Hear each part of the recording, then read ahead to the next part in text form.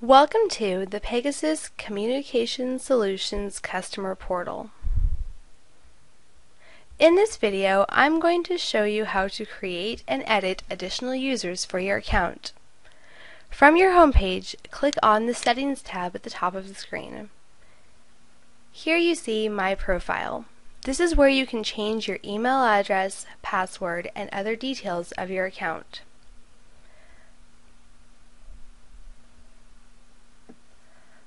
On the menu to the left, you will see where it says Users.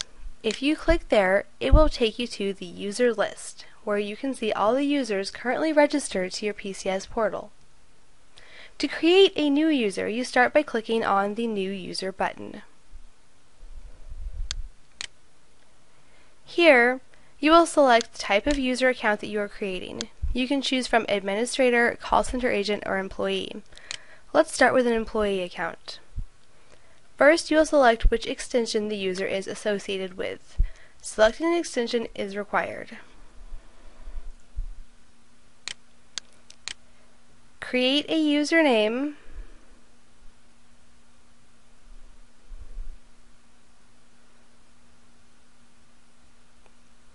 and a password,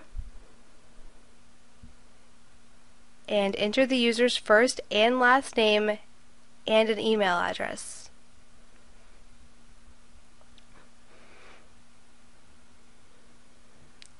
You can see that there are two options for account permissions, default or custom. I'm going to choose custom.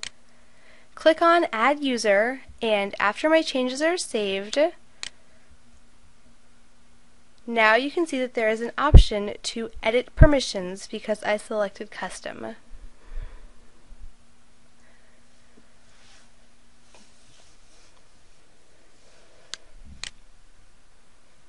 Here you can see the default permissions for an employee user account type. This is the lowest level of access. By selecting custom permissions, you have the ability to limit a user's access as much as you want. If I wanted to give this user more access to features of the portal, I can change his user type and make him an administrator. I'll click on Update User to save my changes, and if I click back on the username again, you can see his type is now an administrator.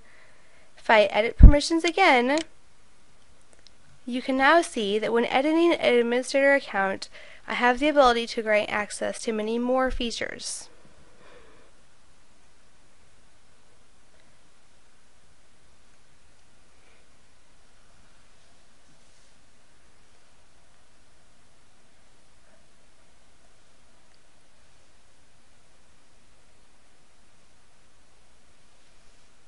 Of course, I can still choose which parts of the portal I want him to see. I'll give him access to the user manager as well, so he can also create new accounts. Now I've saved again, and that's how we create a new user.